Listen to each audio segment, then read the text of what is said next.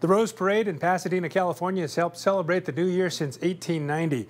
This year, one of the marching bands included all band directors from all over the country. 2 from Montana, 2 from Wyoming, 1 in our viewing area. We had a chance to talk with the band director from Sheridan High School, who played the trombone in the band director's marching band.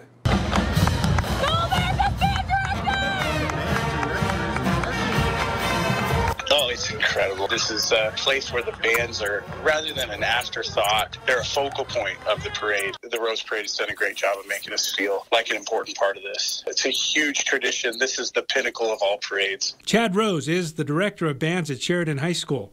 The salute to band directors is part of the Michael D. Sewell Memorial Foundation, which honors Sewell and other band directors.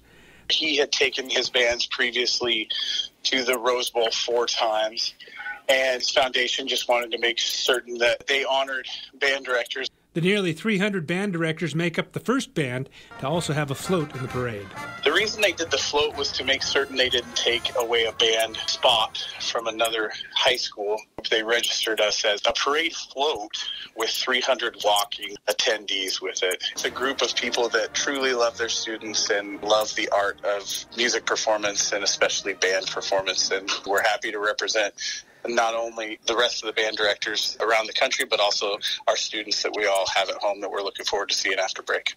Chad's brother, Brett, from Casper, is also in the director's band, and his niece, Brett's daughter, is playing in another band. 3 Roses marching in the Rose Parade, which is kind of crazy. This is the Super Bowl of parades. So as a Rose, I've dreamed of it for a lifetime. So it's really nice to be a part of the Rose Parade. In Billings, David J., MTN News.